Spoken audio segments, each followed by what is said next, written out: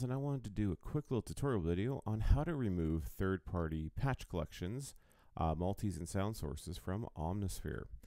Best to do is to start off in standalone mode. So I'll click on Omnisphere. And at the splash screen here, one important detail is you need to know where your Steam folder is. So if you don't know where that is on your system, at this point, click on the Diagnostics button. And what this will do, it will go through and confirm how many sound sources, how many factory patches you have, as well as where your Steam folder is located. So make note of this location, as this is where you are going to go to remove all your third party that you do not want installed in Omnisphere. So at this point, I'm going to remove Complexity, which is, depending on when you're seeing this video, a current release or an upcoming release of mine. So what I want to do here is I'm going to go to the Steam folder. So on a Mac, just go to Finder. I already have this bookmarked. So you go Spectrasonics, Library, Application Support, Spectrasonics, and we're going to go into the Steam folder. And then we're going to go into Omnisphere. And from here, there's going to be a few places we have to go. So feel free to pause and replicate this on your system. So first off, we want to get rid of the patches. So we are going to go into the settings library, and then we're going to go into patches. And at this point, I'm going to go down and find the folder I want to get rid of, which is Complexity. So at this point, I'm just going to highlight Complexity. I'm going to right click. I'm going to delete it, move to trash. What else I need to do is go and remove the multis. Some collections may not have multis, but this one does. I'm going to go here and I'm going to select Complexity, and I'm going to right click. I'm going to move to trash.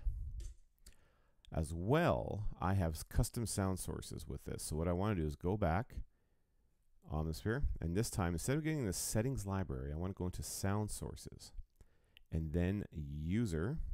Do not delete anything in here, by the way, under factory. So go into user, and then you get to see, you know, my dirty sample testing folder. You're going to find the collection you want. In this case, Complexity, which has all the sound sources. I'm going to right click, and I'm going to go move to trash or delete on a PC. So at this point, I've removed all the content.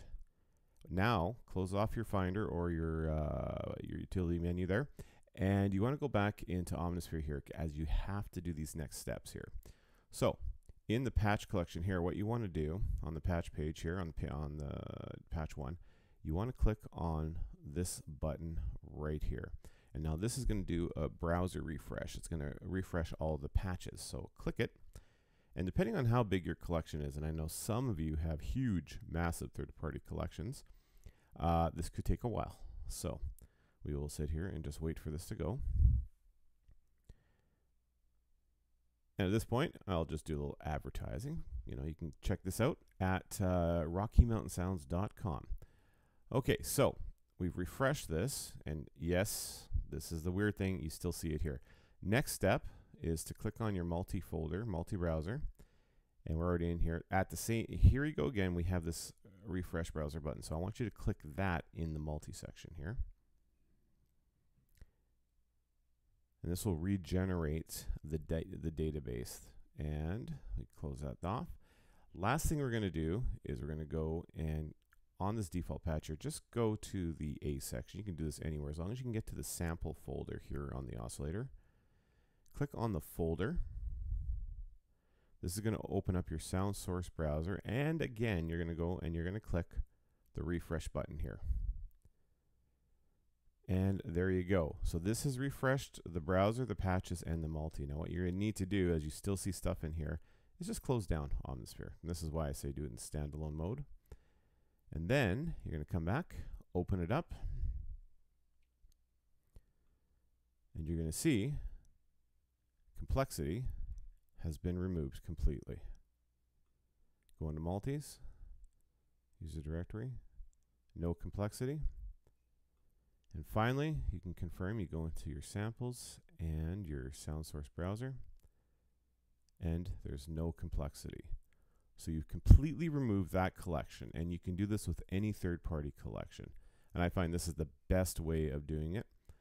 And there you go. I will do another video on how to quickly install complexity back.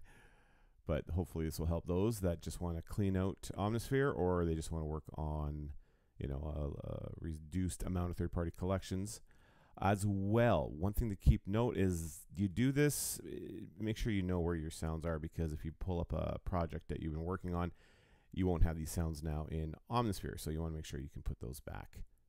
So there you go. I hope this is useful, and we'll see you in the next video.